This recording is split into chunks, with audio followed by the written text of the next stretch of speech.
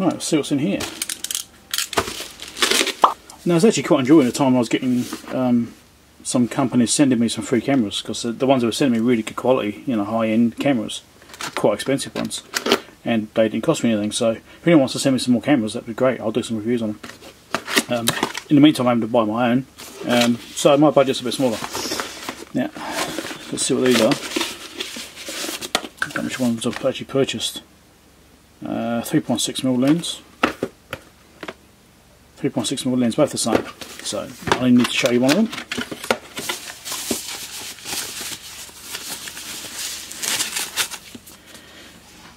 So here we go. This is an indoor use one.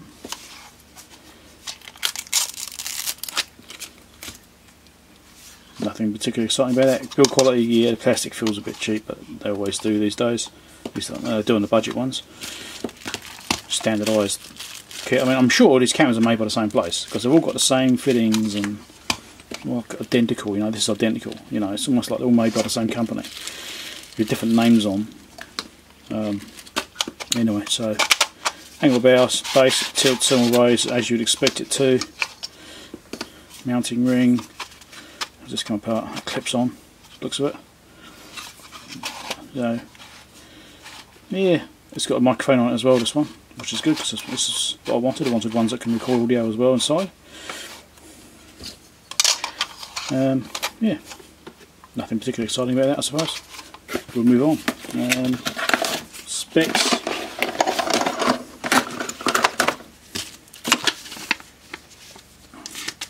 Let's see, any specs in here. Standard CMS logon stuff, with your CMS already installed, so I don't need to do any of that. Yeah. Didn't see any specifications in there. You've got mobile apps as well you can get. Obviously. Yeah, anyway, so, yeah, okay, it'll be alright. It's just a budget one, which will be fine. Now, I think I already know what this is. I can figure out how to get into it.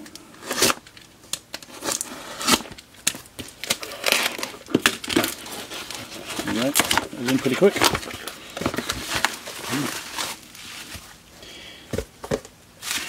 Yes, it is. Okay. These are new PCBs for the leakage tester / breakdown voltage tester. These ones are courtesy of PCBway, so they've actually collaborated with me on this. Should try and say it again. They've collaborated with me on this and sent me some PCBs for free, no charge.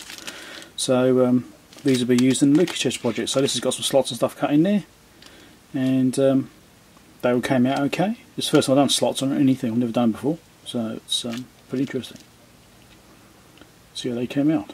So it looks, at least on the surface, it looks okay. Let's get one out.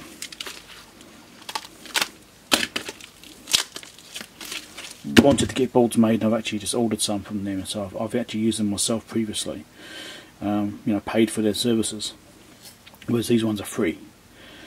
So, and it's now been what, a week? Yeah, a week, just over a week since I ordered them, so that's pretty good.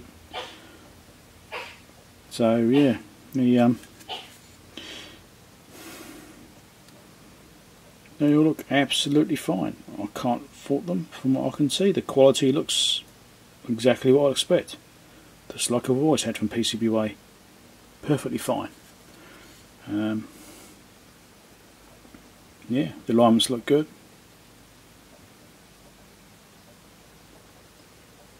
It's as I designed it. So any errors will be my own part, probably. Anything I've done wrong. So, cool. Let's see what we've got in here.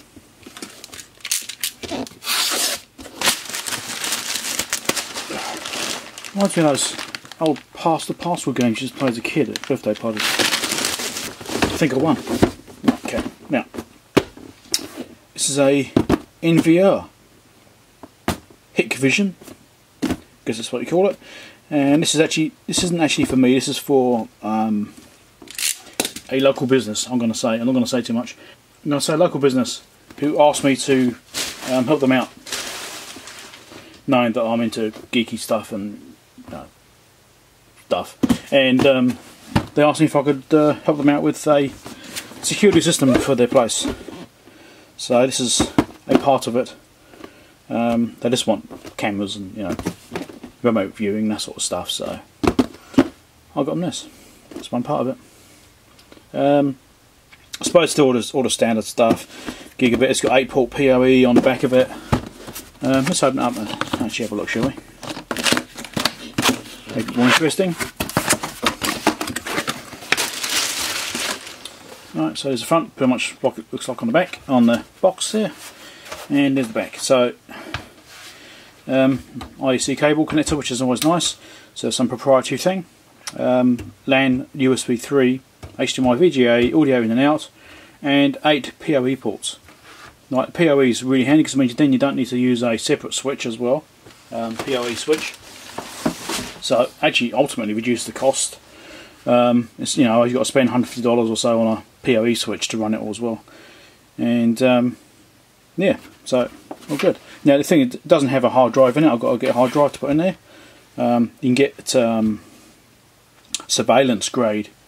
I think it's Western Digital do a purple range. They're for surveillance cameras because they're designed for that continuous writing workload. I'm not going to open this up right now. Oh, should I? I'll open it up. I'll come right back. Alright, so I've got the screws out. Let's open it up. Try and get the thing to pop open. There we go. And there's not a lot in there, is there? Right. Massive case, very little actually in it. That's the way these things are these days. So, got a nice little power supply. Delta, I don't know that brand. Was it 12 volt and 52 volt output? 52 volt because of the PoE. 2.5 amps PoE and 5 amps at 12 volts. So 12 volts obviously run the board itself. So inside here we've got mounts here for 2 drives. You can run 2 drives in here. I'm guessing that's actually a good option for reliability. Is that way if one drive fails, you've still got a second drive which is working, which maybe load balancers or something. I don't know. I'll have to look into that part of it. Interestingly, the PoE section is on a little daughter board which plugs into the main board, so maybe that's an optional part. You might find you can actually run cameras off the LAN rather than just off the PoE. Might be able to have LAN cameras which you can detect as well. It might be that this is an option. Quite likely, actually. Let's zoom in a bit more. Zoom. Right, there we go. There's a focusing, is that right? So, obviously that's the brains of it there. Nice little heatsink which is slightly crooked. OCD alert. So obviously there's a LAN USB on that port. So as I was saying, I believe you could probably, based on this configuration, it's likely you can actually use LAN cameras as well. I'll have to look into that. I might actually just try that and see if it will actually recognise cameras on that LAN port instead of the ones on the PoE ports. Obviously that's the 52 volts coming out here, which has got some local regulation and some diode protection, little crystal oscillator here for the little controller there, little controller chip. Some devices here. I'm guessing these are like buffers or something. I don't know. I'm not familiar with the architecture, but I think there might be transformers. Remember, like these transformers on the Ethernet ports. And it's got some diode protection across there as well. A whole bunch of diodes. And yeah, so it's not a lot to it. A couple of cables going to the front panel there, which is mostly empty. Just this little display over here. Try and get it to just there. Yeah, so not to it. So a couple of SATA ports inside and a DC jack. There we go. That's the inside of our NVR. As you can see, there's not a huge amount to it. Not a huge amount at all. A lot of technology, certainly, but you know, big empty box. Let's see what this is. You may remember I got some of these recently as well, but with a tilting bail section on them. Now I believe, based on the quality of these and the fact that they all look identical, somebody is making these.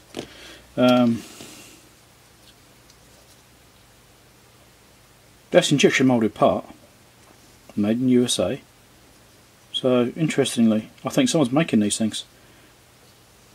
I should really get an original one and compare it. Right, so this is an original HP foot, and these are ones which have arrived. Now you can see there's some design differences here. So this isn't an original HP foot, it's one that someone's making. Which is amazing that someone's actually gone to the effort to design a mould to make these feet. That is stunning. I mean, it's fairly cheap to make moulds these days. I don't know, something like this. It's a fairly complicated part. How many cavities is this, does it say? There's no cavity numbering on it I can see. It's injector pin, I think. Or is that a subgate? There's the pins on this side, the ejector pin's this side.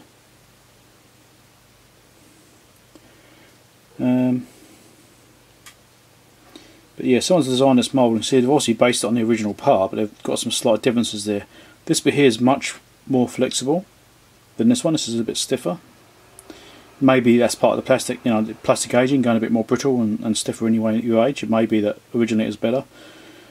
But they've obviously based it on this design, because you can see the text is the same and everything. This bit here is obviously different. Holes are different, but it's purely cosmetic. It doesn't actually affect anything. The feet alignment, the actual pins that go through, there are some differences there.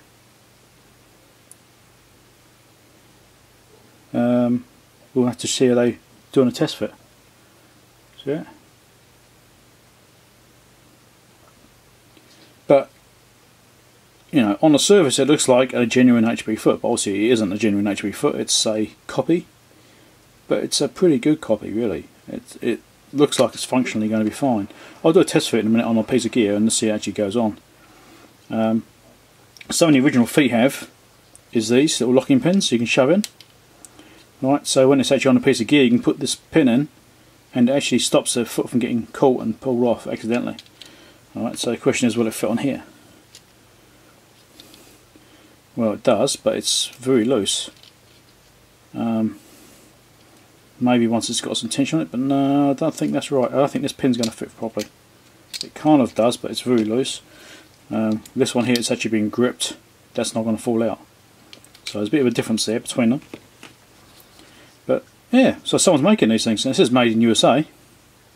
A mould like this, I don't know, you're probably talking, I'm going to assume a single cavity mould. And I'm trying to look for a gate. I don't see the injection point. Oh, there it is, right there. So that's a subgated mould. So it could be a moulded cavity, it could be several cavities. But I'll be surprised really if it is moulded cavity. It could just be a single, because the level of demand for these things surely isn't going to be that high. It's not really worth making moulded cavities for it. But yeah, I don't know. What's a mould like going to be? Single cavity is probably 20 grand. Something simple like that, straight in and out. Yeah, quite possibly. Because once you've got the CAD drawings of the actual part you want, those drawings are then used to make the mould. So, anyway, yeah, I'll do a test fit and see if it actually fits. Well, I just did a test fit this one, and yeah, it goes in. It's actually very tight. The original one was quite tight as well. I tried getting that one, getting that one out. So the fit is as good as original. So there's no concerns there. It actually seems just fine. These are on eBay, these feet. The person selling these things. So now I've got a nice little stock myself, so whenever I get a piece of HP test gear come in, which I'm repairing, you know, which I've purchased to do repair videos on, I've got spare feet to put on them, which is why I got them. So it's great to see that someone's actually making these. Very nice. I might chuck a link in below for the eBay auction, but if you just do a search on eBay for HP feet, I'm sure you'll find them. Right, next thing, see what's in there.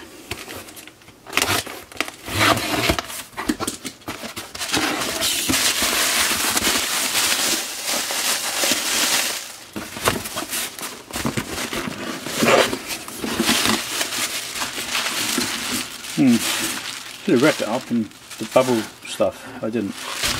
Anyway. All that bubble stuff in there, and this was on the bottom of the box. Also not smart. Anyway, and one.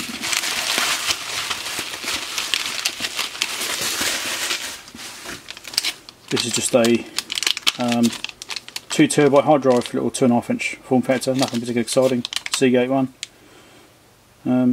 Yeah, don't have much to say about that one. And a new NAS box. Now I've already got a NAS here. This is to go somewhere else as a secondary system.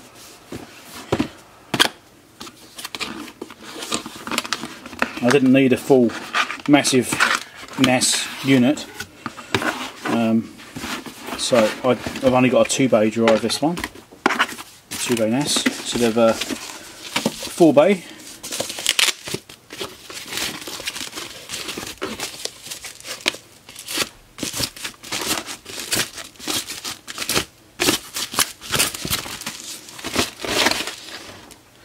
Okay, so as you can see, it's a Synology, small little unit. How do we get this thing open? It's got no screws in it right now, it looks like. Just pull off something, slide. I'm going to have to figure out how to get into this thing, aren't I? It looks like a side panel.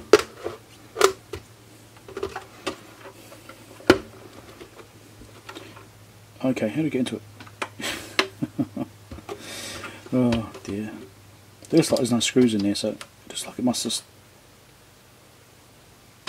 open somehow. There's no sign of any movement. It is going backwards. Let's slide backwards. Where are we going? There we are. And it's a drive base, so it also takes 2.5 inch drive, SATA of course. It's got a couple of USB 3s on the back there, LAN, and 12 volt power. So pretty simple device. There's nothing particularly special about this one. It's just a really basic one, fairly cheap. I think it's probably the cheapest 2-bay I could find. Because I still only want 2-bay. I do want redundancy on it. I do want to have, was it RAID 1? I can't remember now. But I do want to have redundancy between the two drives, so they're both parallel drives, same data on both. But that's it. It's not a particularly critical function it's going to be having. So I'll be playing with that later on. I've already got a Synology RAID NAS running here, and it's running as like a backup drive for the whole place. All of our computers go to that, and it works fine. Can remotely access it if I need to get files off it, that kind of thing. So thank you very much to my Patreon supporters, much appreciated. If you're interested in supporting me to help me buy items from Mailbag or projects to work on, you know, bits of test equipment to repair, that kind of thing, any money goes towards that is helpful, because it is expensive buying test equipment to do repairs on, especially if I'm not actually going to be using it that much, or it's something I could do without. Or, you know, as in most cases, you can do without things. So having a Patreon supporters and people that donate to me via PayPal is very helpful. So if you're interested in helping support me and you know, contribute to the channel, then please check out my Patreon page, my PayPal donation options, which are down in the description down there. Click on the Show More tab, this is down there. So thank you very much if you're not supporting me, because that will certainly be appreciated, because this is an expensive hobby. Catch you later. Thanks for watching. Click the bell icon. Bye.